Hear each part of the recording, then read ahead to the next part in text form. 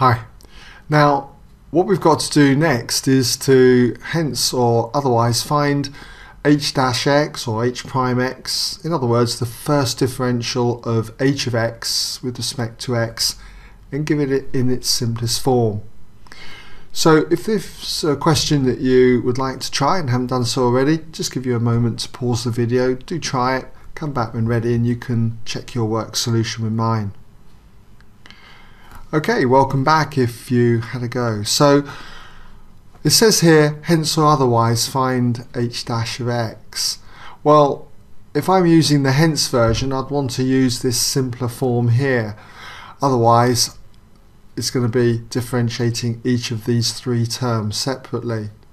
So let's start with writing down h of x then equals 2x over x squared plus 5.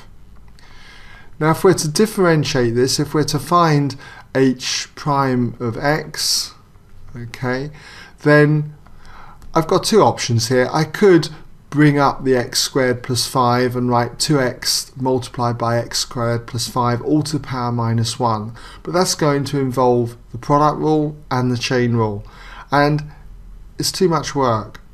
For something like this, we've got two functions of x being divided by one another, and it's much easier to use the quotient rule for differentiation.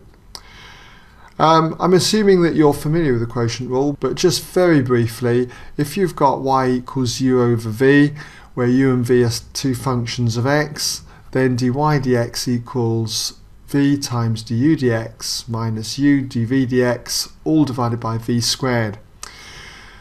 Okay, it's given with y here, but it makes no difference. Y is our h of x. So using the quotient rule, essentially v is the denominator, so we take the denominator of our fraction, which is x squared plus 5, and we multiply it by the differential of the numerator. Differential 2x with respect to x is 2. Then we subtract, and we take the numerator, 2x, and we multiply this by the differential of the denominator. Differential of x squared plus 5 is 2x. And we place this all over the denominator squared. So we square all of x squared plus 5. So that's essentially differentiated. All we need to do now is just tidy this up. And so what we've got here, if we were to say expand this, we've got 2x squared plus 10, and then we've got minus 4x squared. And again, all that is divided by the denominator all squared. There's no need when using the quotient rule, by the way, to ever expand the denominator.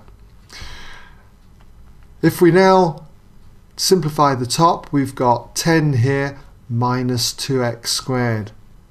So 10 minus 2x squared, and that's all over x squared plus 5 all squared. You could leave it like that, or you could take it a step further and factorize the top by pulling out 2, and then you've got 5 minus x squared, and that's all divided by our denominator here, x squared plus 5 all squared. And essentially, there you have it. Okay?